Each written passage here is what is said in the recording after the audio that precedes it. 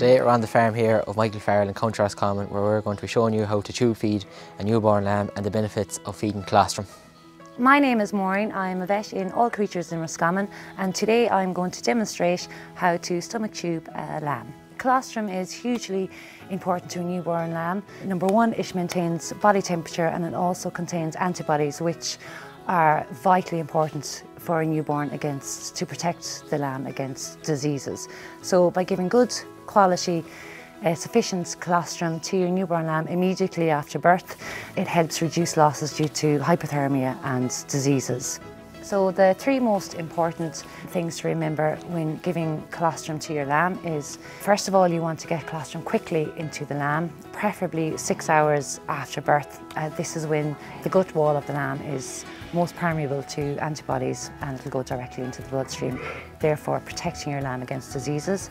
Also, the quantity, you want to give regular small feeds to your lamb within 24 hours. So typically 50 ml per kg per feed regularly within your 24 hours. So if you have a 3 kg lamb, its daily intake should be roughly over a pint of colostrum. Also, the quality of your colostrum is very much dependent on the condition your ewe is in. So body condition score is quite important. So you want your ewe to be in good body condition score. Also, you want her vaccinated again, especially against abortion and diseases such as clostridial diseases.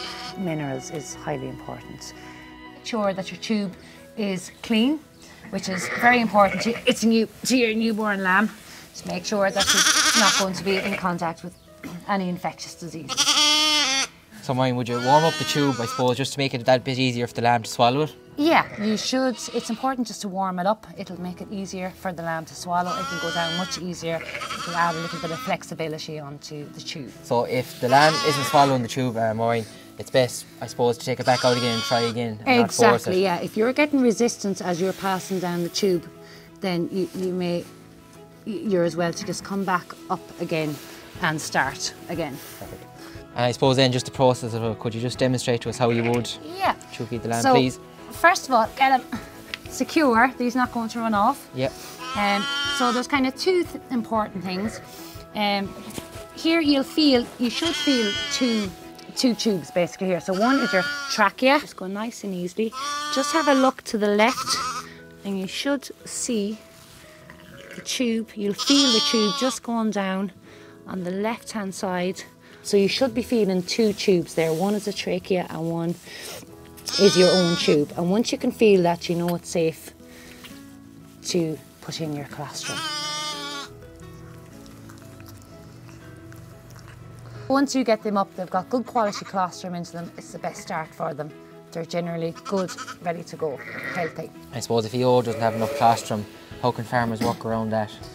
Yeah, well, so they can get artificial colostrum, which are from their neighbours, just as long as it is quite important, as I said, with the thawing. If you have colostrum in the freezer, you want to thaw it very slowly, not via microwave, it's too hot. So, as in, let it stand for hours, let it thaw naturally, and that. And would beesons from a cow be suitable as well? It can be an alternative, Not as good though.